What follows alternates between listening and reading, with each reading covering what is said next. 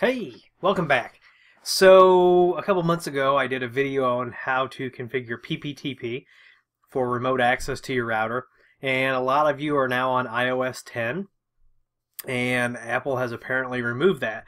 So what we're going to do is we're going to undo the pptp setup and we're going to configure L2TP with IPSec. So it'll just take us a few minutes and then you can switch to that and not have to worry about it. So I'm not going to go through the client setup. If you need help with that, just put it in the comments and then maybe I'll do a separate video on that. But this is really just the router portion. The first thing that we are going to do is we are going to SSH into the router. And I hope you've all been getting familiar with your command line interface. But the first thing we're going to do is we're going to go into configure mode. And if you're not going to use pptp at all, you want to follow this part. We're going to do one quick command here. We're going to do delete VPN pptp. And then we're going to commit.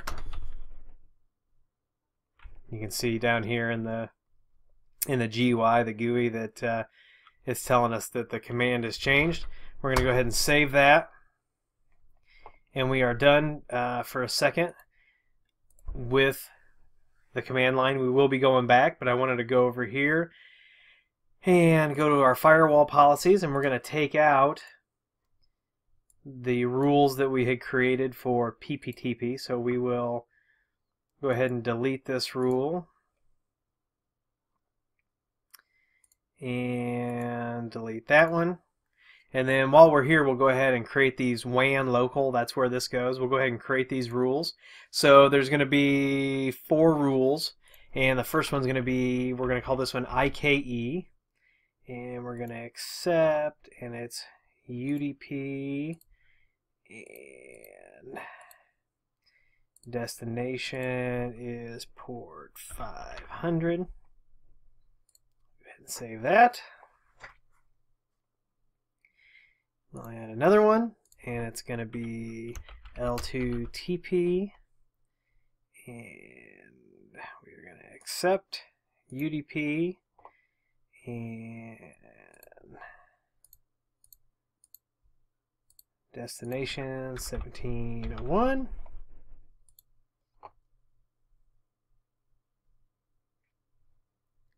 Then the next one is going to be ESP, and we'll accept, and let's choose a protocol by name, and we'll do ESP. We'll save that. And the last one is NAT-T.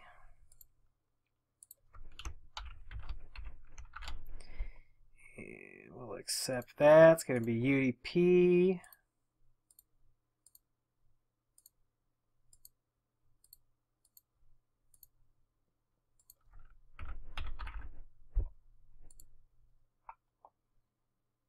Did I do that for ESP? We'll check that one real quick.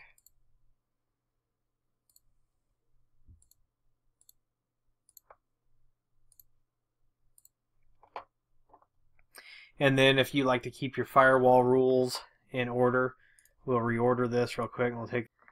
Okay, so now your firewall rules are done. So now all we got to do is hop back over to the command line and run these commands.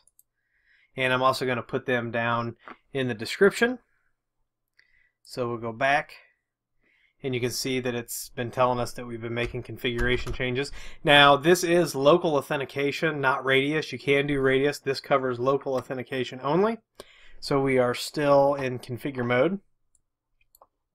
And so the first thing we'll do, set VPN IPSec, ipsec-interfaces, interface. Now, since the last time I've done a configuration video, I have completely blown the configuration out of this EdgeRouter X, and it used to be that my WAN interface was ETH1. Well, now it's ETH0. So if you run the wizard and you've selected ETH0, so now ETH0 is my WAN interface. So I'm going to select ETH0, and then we are going to enable nat-traversal. And then we're going to tell it that the L2TP authentication mode is local.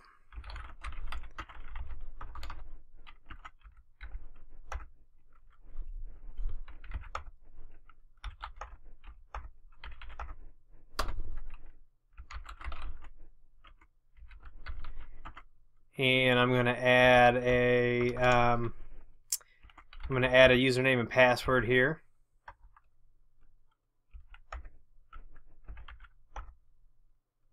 Just to show you. So username is whowe, password LETMEIN, and man, that is not a very secure password, but it does take it.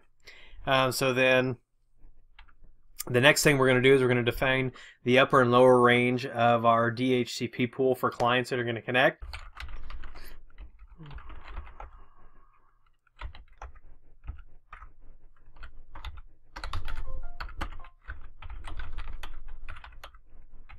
So this is where we're going to start, and then so we'll have a start and stop.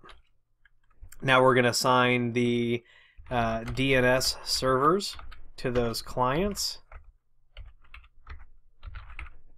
And I'm going to use Google for the first one, and then for the second one we're going to use the good old 4.2.2 that's out there.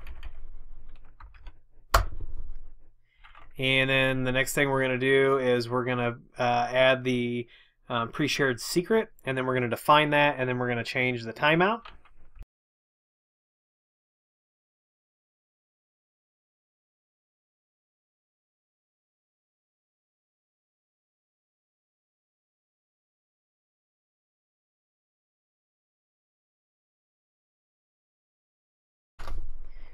And then we're going to set the auto firewall.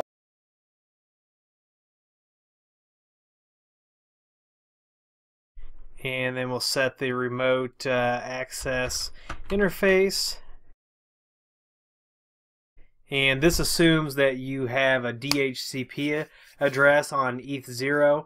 Otherwise, if it's if some of you have static out there and you're doing this, put a comment, and then I'll put that command down in the comments. Now, if everything went well, we should be able to commit this. It'll do sanity check here. Looks like the GUI's popped up that we're doing some stuff there. And we'll save it. And now if you've got a command, if you've got dynamic DNS set up on this, you can connect now using L2TP with IPSec to your dynamic DNS name, or if your IP really never changes, you can connect. So that'll do it for today. If you like the video, please give me a thumbs up. Please comment, subscribe, and we'll see you at the next video.